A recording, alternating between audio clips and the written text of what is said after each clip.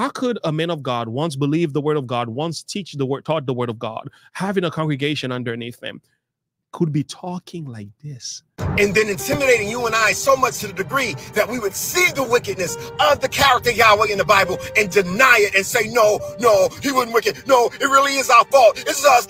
No, it's not. Do you know how many people are on the brink of suicide or have committed suicide because they battle within themselves, wondering why a loving God made them the way that that he did, but yet because of how they were taught, God, you in your own word condemned me and you made me this way?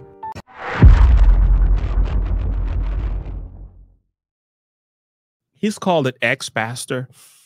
One of the reasons he's an ex-pastor is because he no longer believes in Jesus. He believes the Bible is bogus. Actually, this man came out I'll say about 7 or 8 years ago, that he claims he no longer believes in God, no longer believes in Jesus. And these videos going viral. And there, this minister is talking about a number of things. I'm going to let you hear what he says. And then we're going to address in part what's happening here. I'm going to tell you what's happening here. I'm not going to get into the nature, the nitty-gritty, and the details of his argument.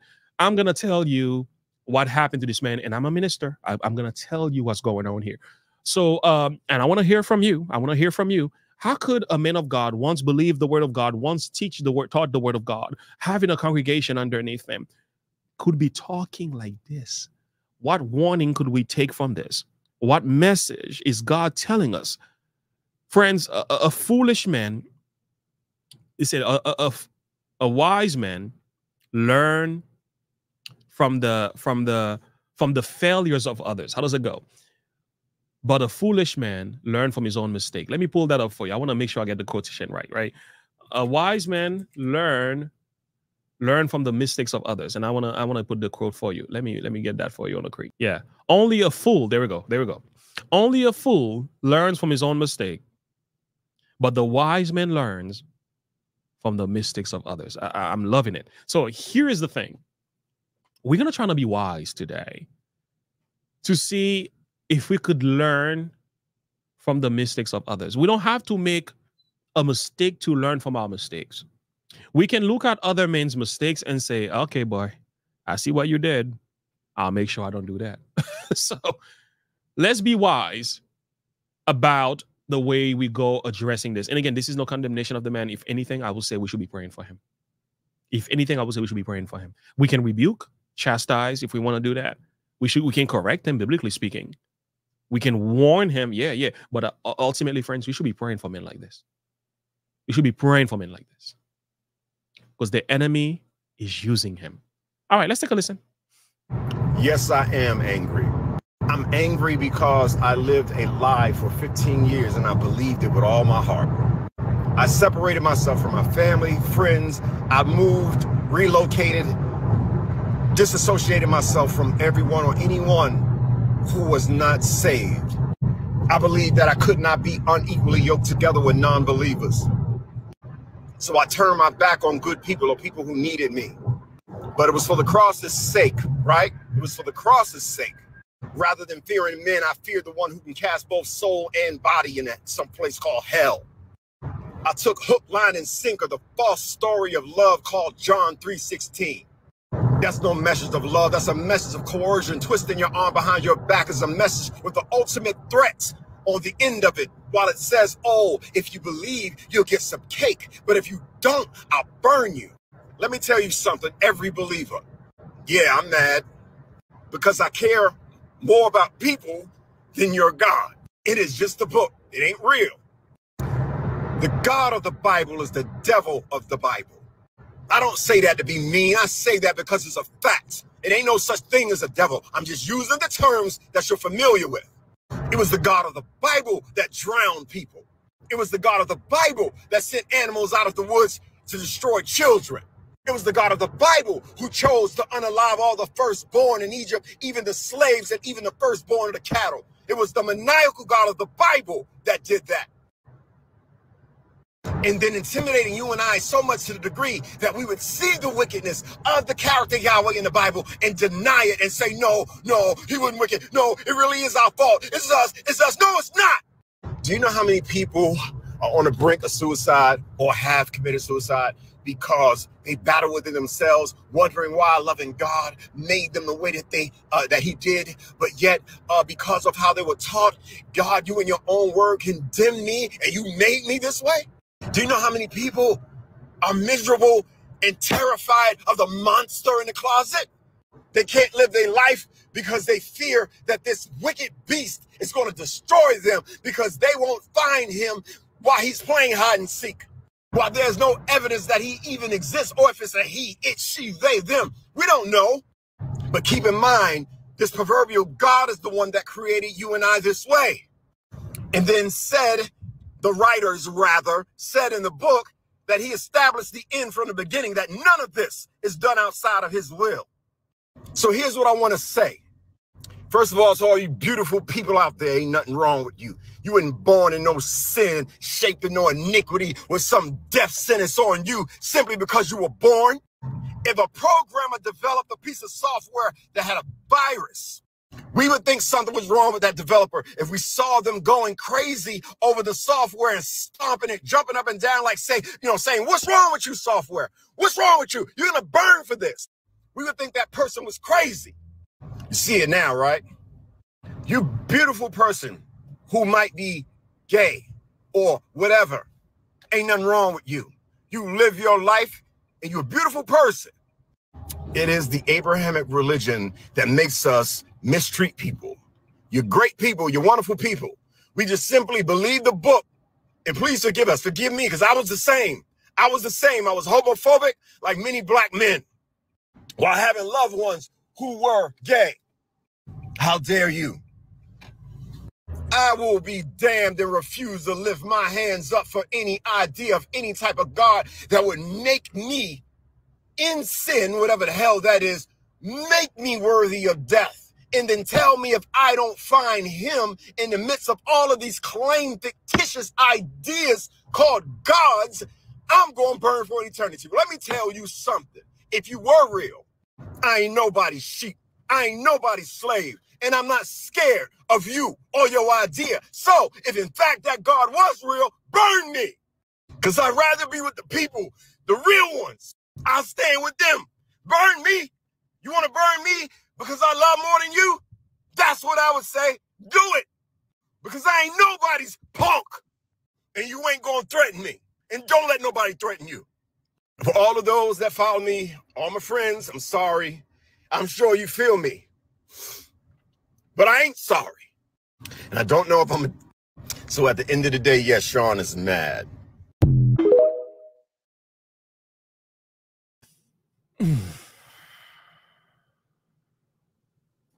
Wow. I didn't watch this video before the live stream, by the way. I purposely say I'm going to pause. I want to hear it with you guys, hear an honest perspective, and I want to hear from you what you guys are thinking about this. There was a lot of things said here. I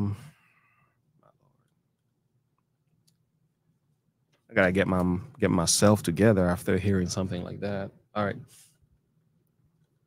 He's forgetting that we are all born into a sinful nature. Mm-hmm. He is full of hate. That was hard. That was hard to hear. Mm-hmm. He said that he separated himself from others because they were too sinful. Did God ever ask us to do exactly that? It's one thing we are with people that are influencing us to do evil, but we're never called to separate ourselves completely from people because they're sinful. That makes no sense because we are sinful. So there was a misconception of scripture here. I get it. Sometimes when you become a Christian, early in that Christian experience, you can be so zealous for the Lord and you think you can't hang out with anybody else. Listen, Jesus welcomed the publicans and the sinners and he ate with them. So I think as Christians, we should never be doing that. So I think that was a misconception coming from him. As you can tell, the man is very frustrated, and I'm not here to berate, to excoriate the man. To be honest with you guys, I feel sorry for him because I think The enemy really did something to the mind of this man. Whatever the devil did, I'm afraid of that. I'm afraid of him doing that to anybody else, to say the least, a minister. John 3:16 is a bad message. It's a message to twist your arm, to coerce you. Is that true? I never heard that interpretation before. The Bible is just a book. Is it just a book?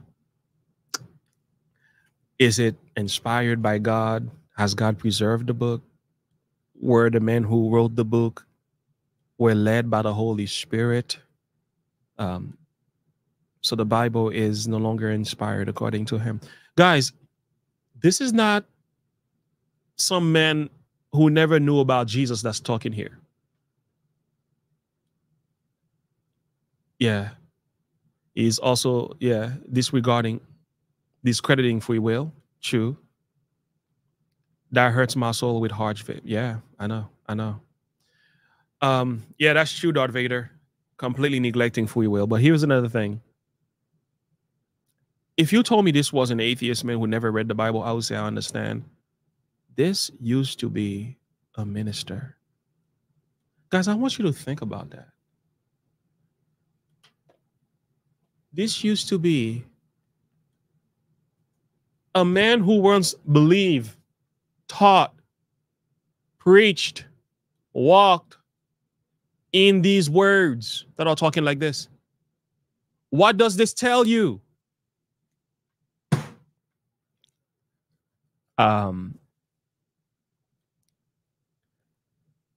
A sinful man is condemning God.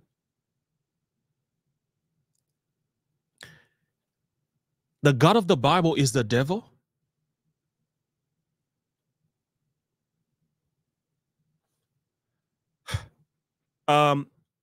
There is nothing wrong with humanity. We just watched a video of Christian having been persecuted, 140 people gunned down in churches in different communities, but there's nothing wrong with us. There's nothing wrong with us. If you have any children, and I do, we have 6 beautiful children, 4 younger ones, and we're talking about under the age of 7. I can tell you something. There's something wrong with us. If you hang around children, you don't teach them to lie. You don't teach them to curse. You don't teach them to twerk. You don't teach them to be disrespectful and mischievous. You don't teach them to do any of that. You hang around children long enough, you will realize there's something wrong with humanity. You say, wait a minute, where did you learn that from? I never taught you that. Why are you hiding? Why are you? I'll tell you something, boy.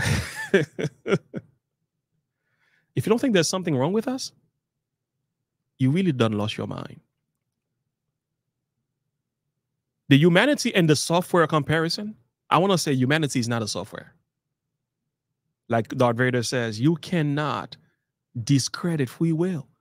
Softwares don't have free will. They don't have a conscience. Lord have mercy. And I agree, my friend. That is blasphemy. Blasphemy.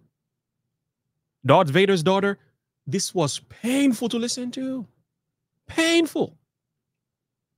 Painful. I don't know how the Lord is going to reach this man, but I know God can.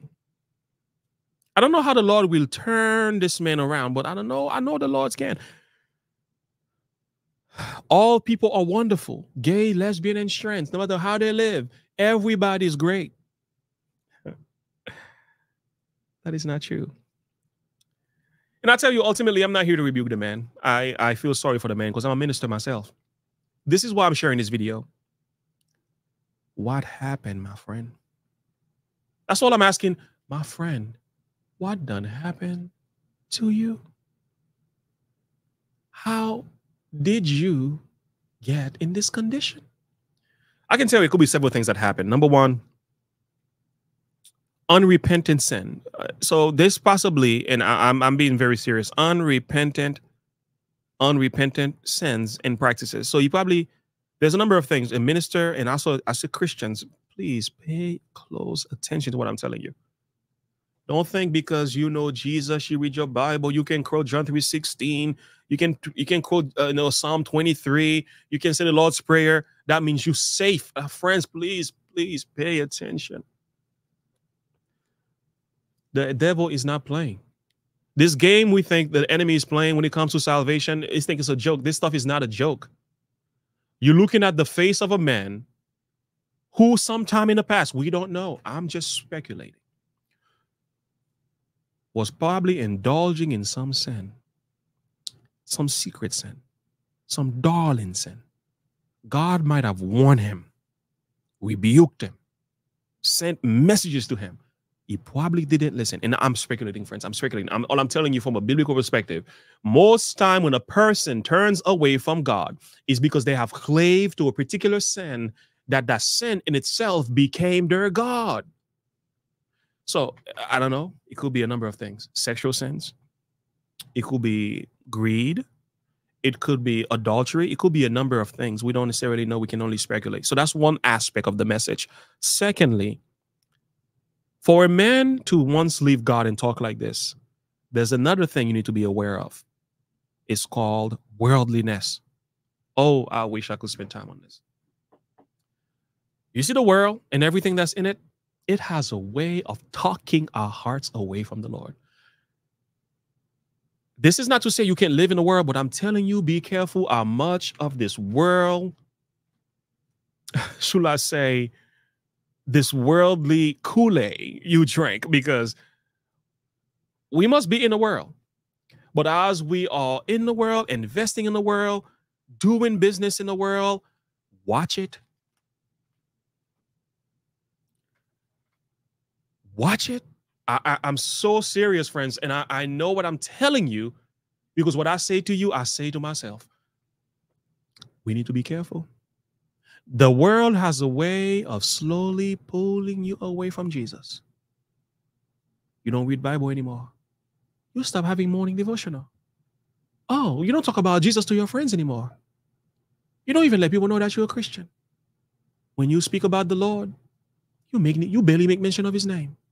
You talk about what God, you talk about everybody else, but Jesus. Watch it. That's a sign of a man who's departing from his God. And I'll tell you something. A lot might have happened in a man's life. I don't really know. Another thing that could have happened is a traumatic experience. A man like this probably went through a series of trouble or trial or persecutions. And as a result of that, his faith crumbled. And I'm not saying this to make fun. Friends, there's some troubles you go through. There's some pains you go through. There's some anxiety and traumatic experience you go through. If you ain't careful, you can lose your faith. I want to pause here. Give this video a thumbs up. For those of you that are watching online right now, give this video a thumbs up. I got one last thing to share. Give this video a thumbs up, and let's push this stuff into the algorithm. A man like this, one of the things that could have also happened, unbelief took the place of faith. It happened over time. It happened a little bit at a time. And it could be watching movies. It could be listening to the wrong voices, experiences, this and that, death, persecution. It could be a number of things happening all at once that could cause it to happen. But again, the decision was his. We don't know when that decision was made. All we're simply doing is talking about the video. This minister, he needs our prayer. The man wanted to cry. He wanted to weep. You could tell his heart is heavy. Some of the stuff he's saying, I don't even think he believed them. I don't think he believes them. I think he's saying it because he's mad. And it's okay to be mad. If you're mad at it's okay to be mad. But what you cannot do is blame God for everything that is wrong with your life. That's narcissistic and confusing. But I'll tell you what. I feel sorry for the man. I'm going to find his name, add him on my prayer list, and say, Lord, have mercy on him. Have mercy on him. But I'll tell you what. I got one more text to share with you. In Hebrews chapter 3, verses 12 to 14, the Bible says, beware, brethren, lest there be any of you an evil heart of unbelief departing from the living God. But exhort one another daily while it is called today, lest any of you be hardened to the deceitfulness of sin. For we've become partakers of Christ if we hold fast the beginning of our confidence steadfast until the end. That gives me goosebumps. Guys, listen. The scripture says, beware. In other words, watch it. Lest there be any of you an evil heart of unbelief departing from the living God. Why is he saying that? Because our heart has a way of slowly leading us away from the truth of God's word. This is a warning, not just to ministers, to every single Christian. You better be careful about the condition of your sinful heart. The enemy has a way of pleasing our sinful nature. Before we know it, we are departing from the living God. Here's the other thing. Exhort one another daily. And I love this. And this is why I tell people, get in church, get yourself some Christian friends. Because the journey is not meant for you to be alone. Why? Because you need to be exalted, my friends. You need a word from the Lord. You need to hear from other Christians to encourage you. I need you and you need me. I'm not supposed to be a Christian all by myself. You understand that? There's times the enemy has a way of smacking us down and we fall flat on our backs. We're going to need somebody else to say, brother, get up. Exhort one another daily. Friends, if you're listening to me today, listen, don't be discouraged in that journey. Don't be discouraged, even though your sinful heart sometimes pulls you away from God. Your sinful nature has a way of deceiving you. Do not be discouraged. Get back up. Maybe you've sinned last night. Maybe you said something, did something, and you look at yourself like you say, what a wretched human being that I am. Listen to me, friends. Get up. Get up. Stop wallowing in your past, in your sins, in what you did. Forget about what you did. Leave the past behind. Get up. The Bible says, why it is called today? Why? Lest any of you be hardened through the deceitfulness of sin. So the men got hardened through the deceitfulness of sin. This is the scary reality, friends. So while you are in, that's why, friends, if you know a person who's a Christian, you better give them person a word as often as you can. If you know somebody who's a Christian, you better be praying for them. And even those that are not Christian, you better lift them up. But not only are we supposed to be doing that, listen to this. Listen. We have become partakers of Christ if we hold fast the beginning of our confidence, steadfast until the end. In other words, becoming a Christian is one thing, but remaining one, that's something else. So the Christian man who holds fast, what does that mean? Listen, friends, you can say I'm a Christian today. You can say I believe in Jesus today. You think the enemy is just going to turn his back and let it ride, friends? He's going to send trouble, pain, trials, enemies. Your friends and your families will turn against you in the hope of destroying your faith. And you're going to have to be bold enough to say, I will not let Jesus go. I don't care what the devil throws at my way. Friends, you're going to have to be bold to be saved in the last days.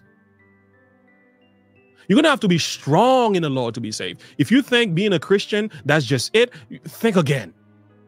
The enemy is coming like a flood. But praise God, the Spirit of the Lord shall lift up a standard against him. You're going to have to learn what it means to pray, to wrestle, to repent, get on those knees, weep and cry, and get back on the road. Do not quit. That's all I'm saying. Let's get back to our live streams. Let me read your comments now. I'm done talking and shouting and having a ranting session here. I just feel sorry for the man. I'm finding his name, Sean Towers, his name is. I'm finding the man's name. He's going on my prayer list. I'll tell you that much. The Lord can save him. He ain't too late. It is not too late for the Lord to reach the man. I never disqualify a man. Never disqualify a man.